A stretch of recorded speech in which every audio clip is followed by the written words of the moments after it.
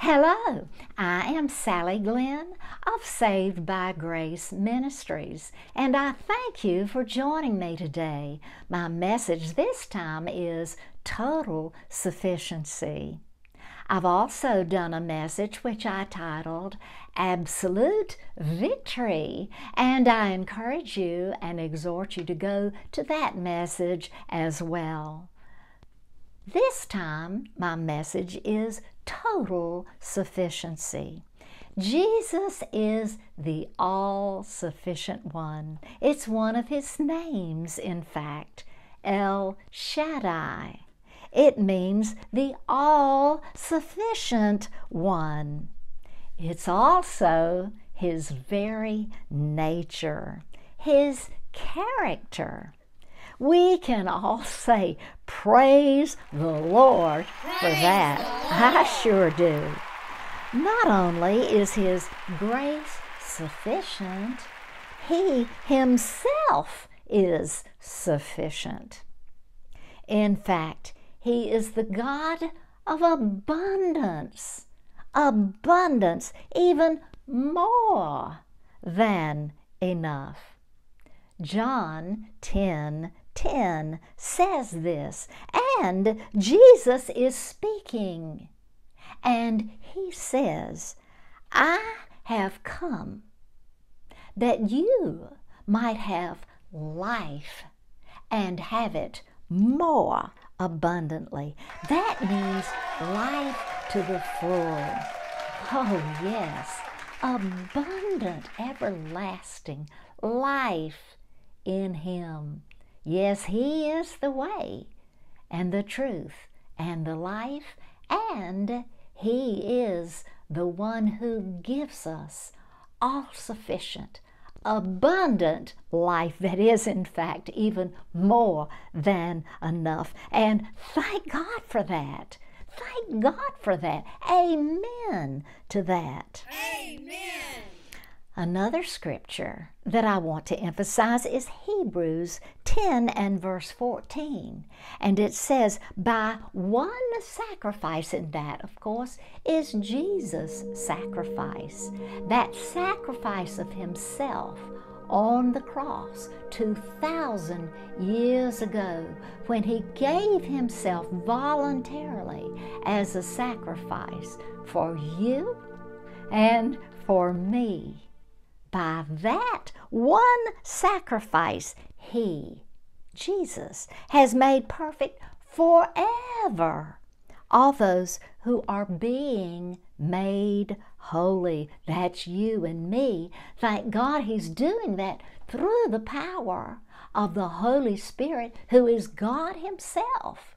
Yes, the Holy Spirit is God himself, and he is performing that work in you and in me.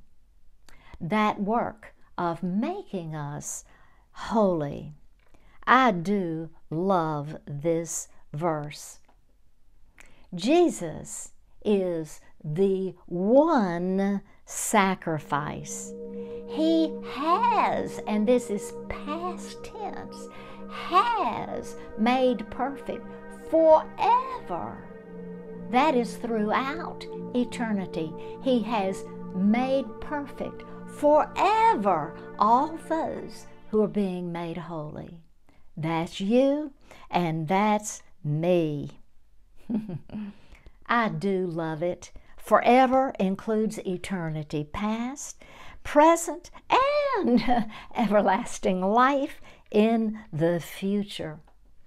Jesus is not limited by time.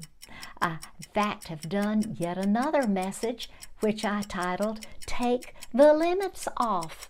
I encourage you to look at that one as well.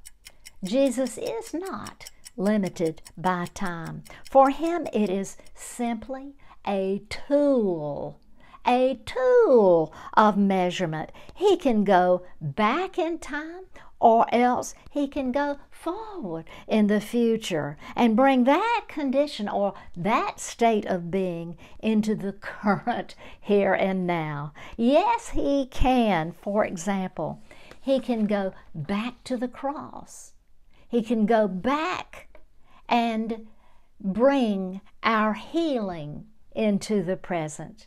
At the same time, He can go forward into the future and bring heaven's reality into this present. He can do that, in fact, just as easily.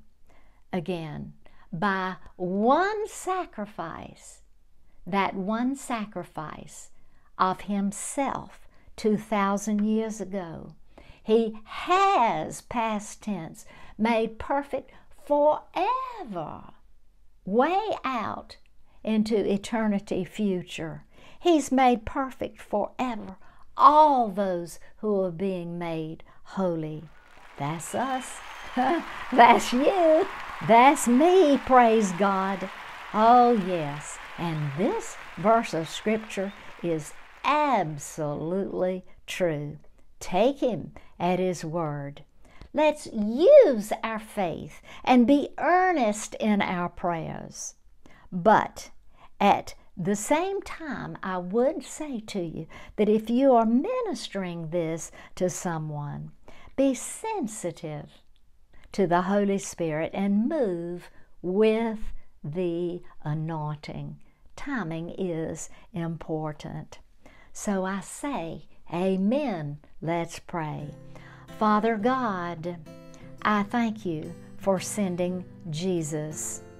I thank You, Jesus, for taking on my sin and for dying in my place.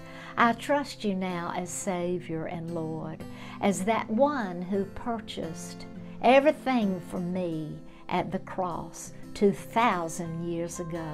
Lord, I thank You. You are absolutely victorious, and I look to You for that victory now. In Jesus' name, amen.